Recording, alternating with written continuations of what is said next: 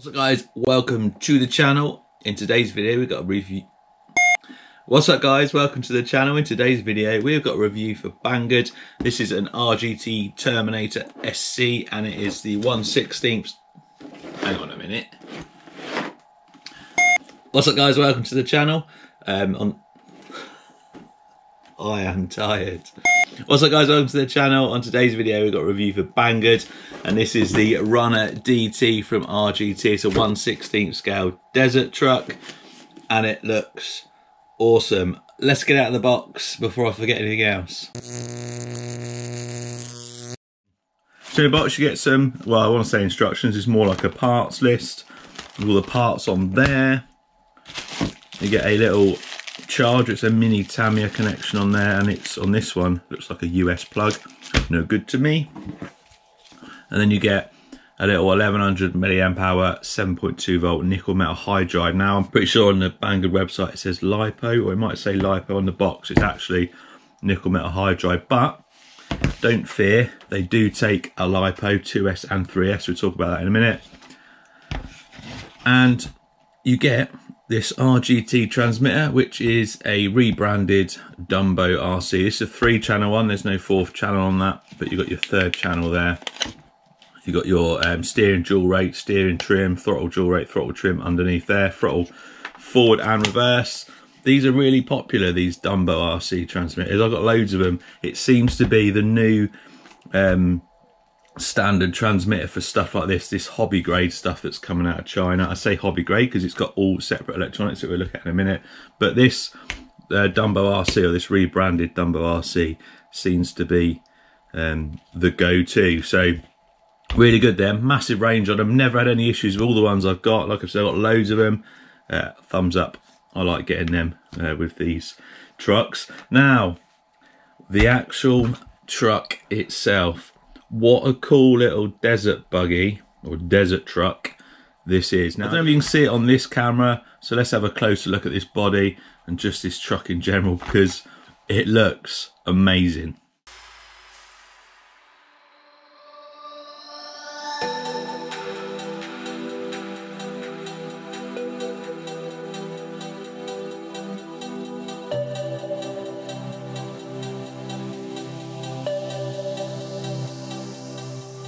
So if you follow the channel, if you are subscribed, you may recognise the paint scheme a little bit, and that's because recently I also reviewed the short course version.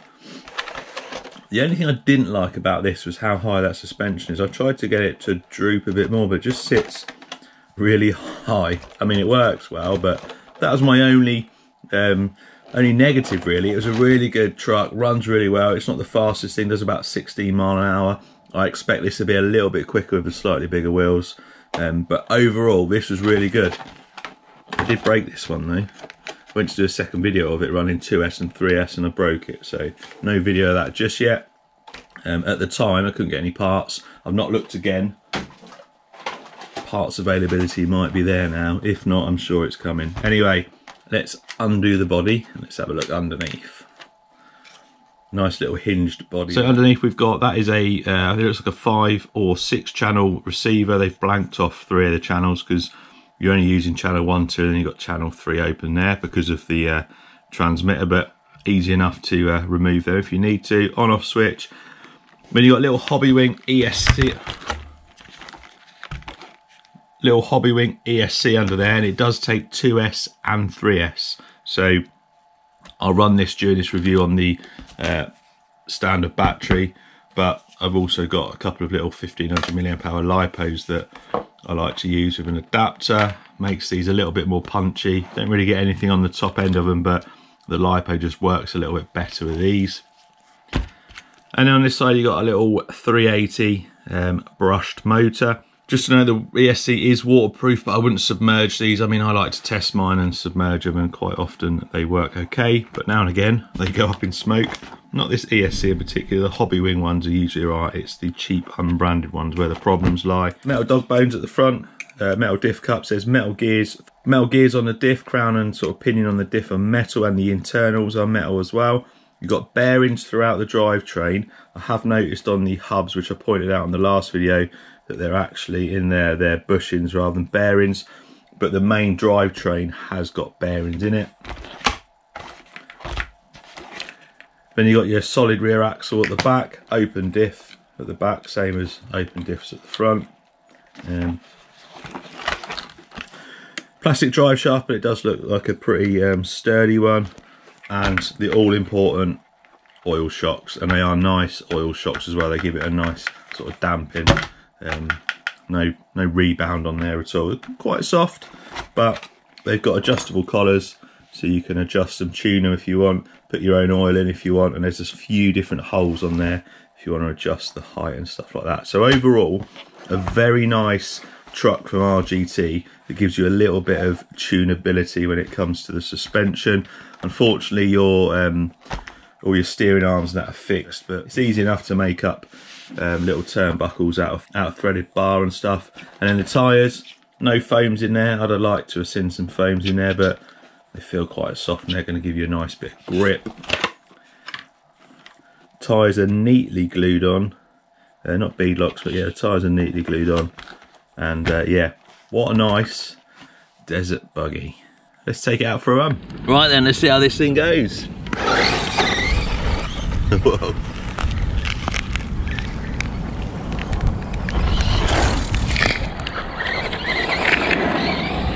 So reasonable speed about it. I think the short course done about, I want to say 16 mile an hour. It might have been more like 13, but still it's got the power to get over all the terrain anyway, regardless of the speed. Well, traction roll.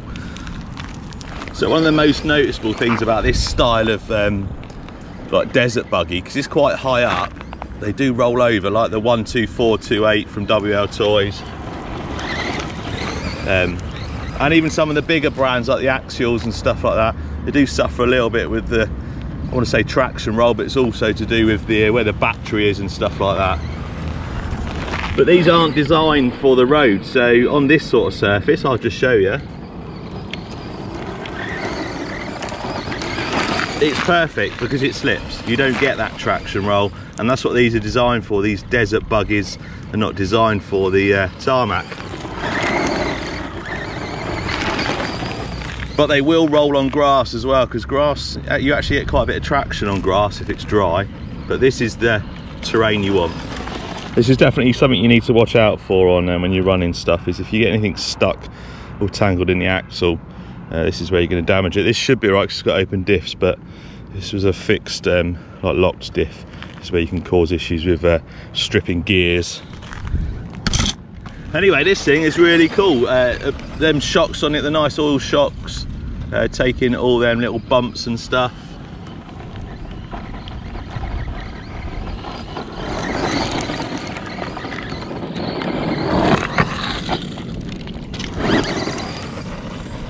Ideal. Whoa. They do a brushless version of this, but I've not seen it for sale yet. But I would definitely be interested in one. I think it'd probably roll a little bit more than this with the extra speed. See if we can do a bit of a jump here. Yeah. Ah.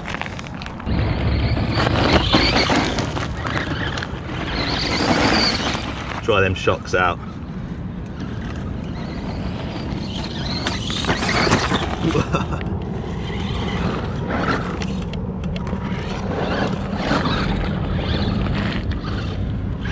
So like I said, shocks work nicely to absorb them bumps and little jumps. All in all, what a nice little desert buggy. This thing's really cool. Interested to see the brushless version. This has got some speed, but I'd say maybe a little bit more. But as you've seen, it actually tackles the terrain, no problem at all. Right, let's get you some action shots. Cheers for watching. See you next time.